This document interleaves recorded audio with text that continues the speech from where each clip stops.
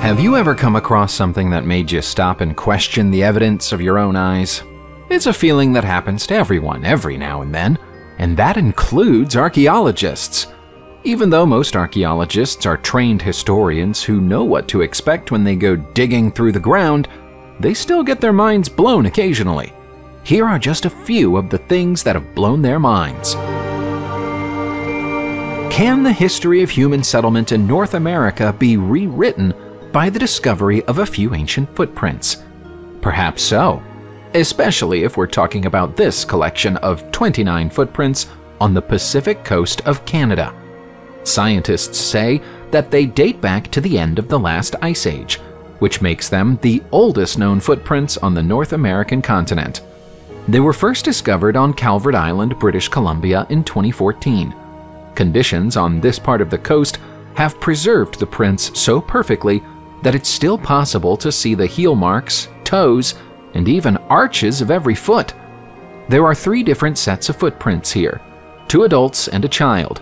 That implies that they might have been made by a nomadic family out looking for food or shelter some 13,300 years ago.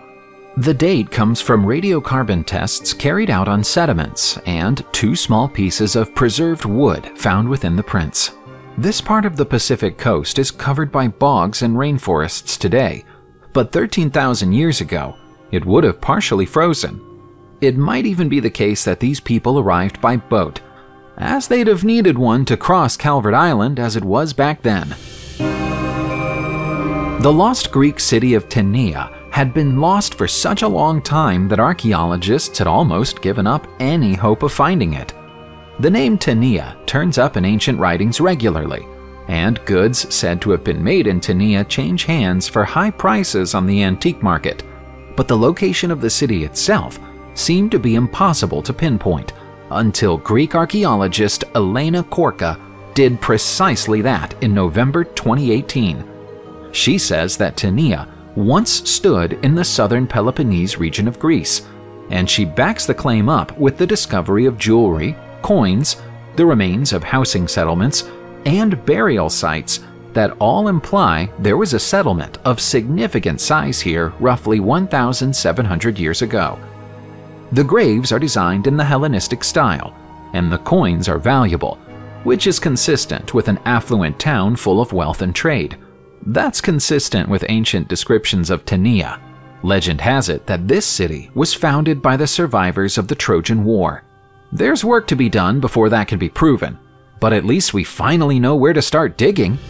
The tales that are told about Knossos are so rich and elaborate that it's difficult to know where the fiction ends and the facts begin. To many archaeologists, this is the first city ever to be founded in Europe.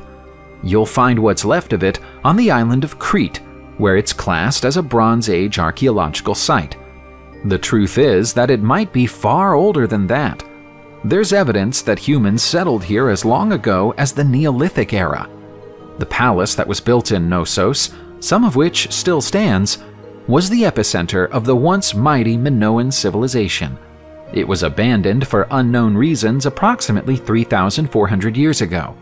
Back when it was built around 4,000 years ago, it sat in the middle of a town of perhaps 18,000 people. Within 300 years, the population had swollen to around 100,000. As for the famous labyrinth with its minotaur, which is said to exist beneath the palace, archaeologists haven't found that yet, but they're still looking. The Terracotta Army is one of the most famous Chinese archaeological discoveries of all time.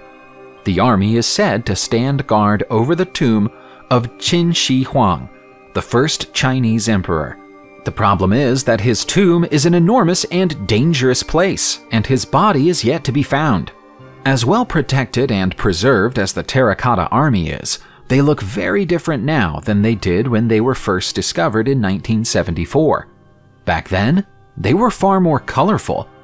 The burial site was so perfectly preserved that the air hadn't touched the sculptures for over 2,200 years. When it eventually did, the colors faded, and the paint crumbled almost immediately, despite the best efforts of experts to preserve them.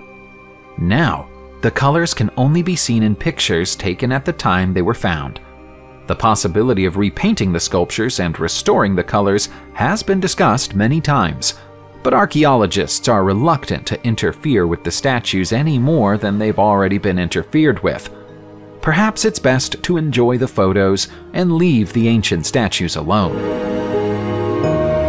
The site of Sutton Hoo in England is, with the possible exception of Stonehenge, the most famous archaeological hotspot in the country. It's where the world-famous Sutton Hoo helmet was found. According to a study that was published in January 2021, it was also likely the very last large-scale Anglo-Saxon boat burial of its kind. The site of Sutton Hill is around 1,500 years old and was discovered in 1939.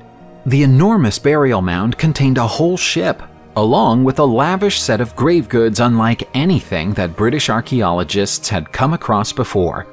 It was considered such a significant discovery that it forced historians to second-guess everything they thought they knew about Britain in the medieval era. Just 100 years after the Sutton Hoo burial event, though, the concept of burial mounds and grave goods in England had been forgotten. This is thought to be largely down to the emergence of English royal families, which sucked up the land and resources and took wealth away from regional leaders and nobles. Christianity also began to take hold in the 8th century, which encouraged less ostentatious burials. Whoever the Anglo-Saxon king who was buried at Sutton Hoo was, he may well have been the last of his kind. Several thousand years ago, the city of Petra was a thriving metropolis. The people who lived here were probably the envy of everyone else in the region. Today, it's empty, forgotten, and as dry as a bone. Only the occasional piece of evidence, like the stunning doorway to the treasury that was carved into the sandstone by the local Nabateans during the 2nd century, offers any clue to the magnificence that once existed here.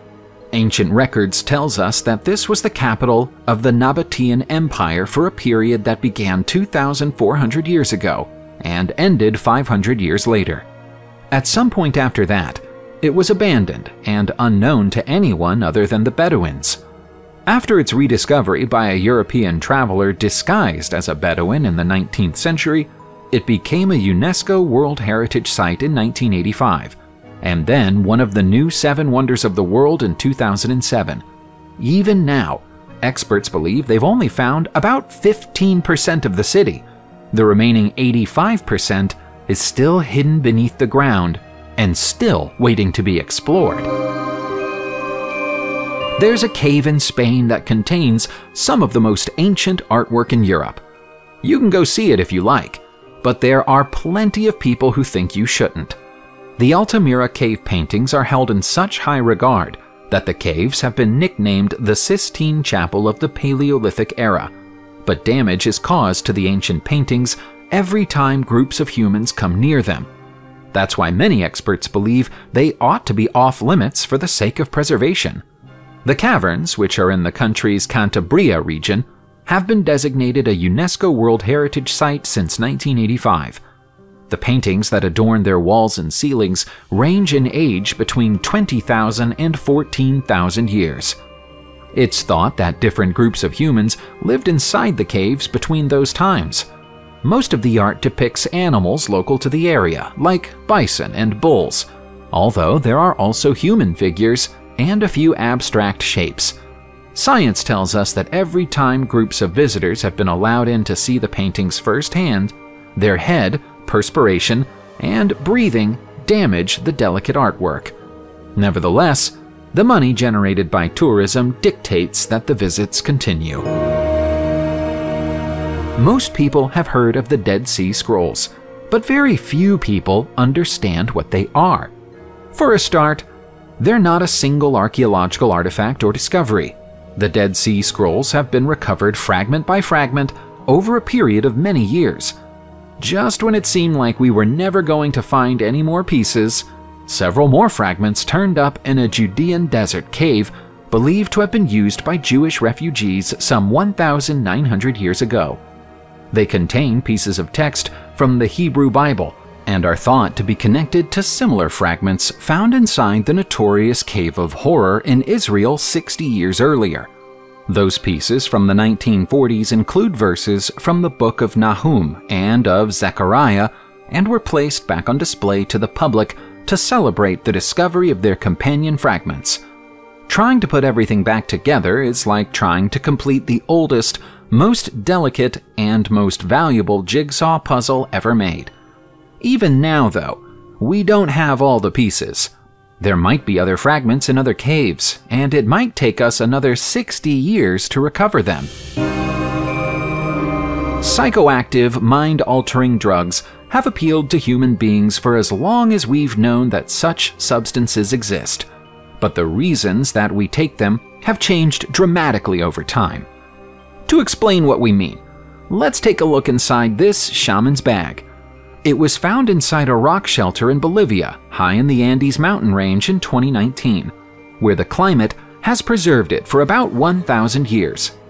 The bag is made of leather, and inside it are the basic ingredients of ayahuasca. Mix these ingredients together into a drink, tip it down your throat, and you'd soon be experiencing intense hallucinations. To a shaman, these visions contained the secrets of the future. The visions were to be experienced by the shaman alone, so they'd often travel to a remote rock shelter like the one this was found at to go about their rituals in solitude. Also inside the bag were wooden tablets for snuffing, llama bone spatulas, and a pouch made of fox snouts. It's likely that the shaman considered all of these objects to be sacred, so we're left to wonder why they were abandoned in the rock shelter. The most likely but unpleasant explanation might be that the shaman fell to his death while on his hallucinogenic trip. Who painted these shells? And why is it important? The answer to that question is that if archaeologists are right in their suspicions about who may have painted it, it changes our perception of Neanderthals. The shells come from Spain and are among a collection of artifacts that Spanish archaeologists believe might have been body ornaments, cosmetics, or both. In other words, they think that Neanderthals wore jewelry and painted their faces and bodies with a primitive form of makeup. That's far beyond the level of self-awareness and inventiveness we usually credit Neanderthals with. The shells contain small holes, which would have allowed string to be passed through them so they could be worn as a necklace. And the surface of the shell contains the glittering remains of a makeup substance. The substance could only be made by mixing pigments from different ingredients, which is evidence of substantial planning. Some experts claim that the Neanderthals simply scavenged these objects from more intelligent early humans, but that doesn't fit the timeline. Modern humans didn't reach Europe until 40,000 years ago. These artifacts are closer to 50,000. From now on, when we think of Neanderthals, we'll imagine them wearing blush. A civilization is nothing without a code of laws for its members to abide by.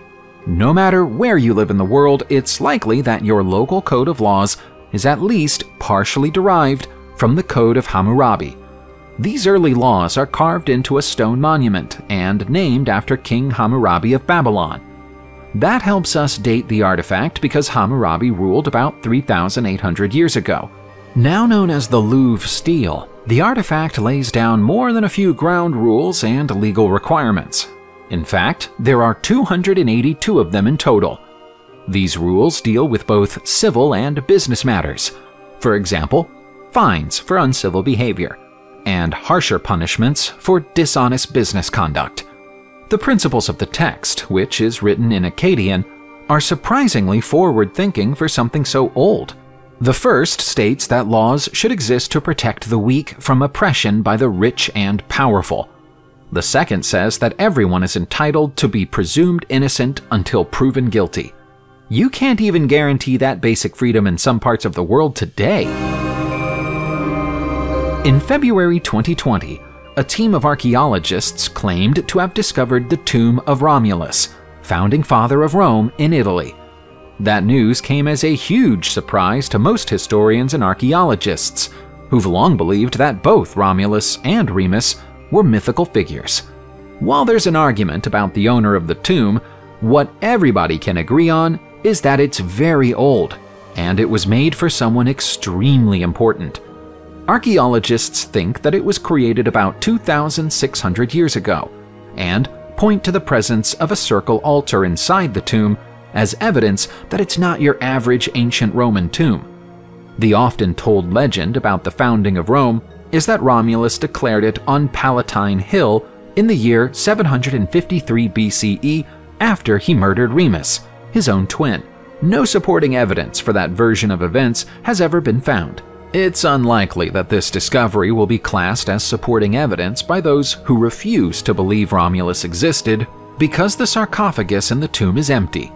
If Romulus was ever here at all, it seems someone took him and reburied him a very long time ago. Subscribe to the channel, turn on the notification bell, and enjoy watching new videos on my channel. Thanks for watching, and see you soon!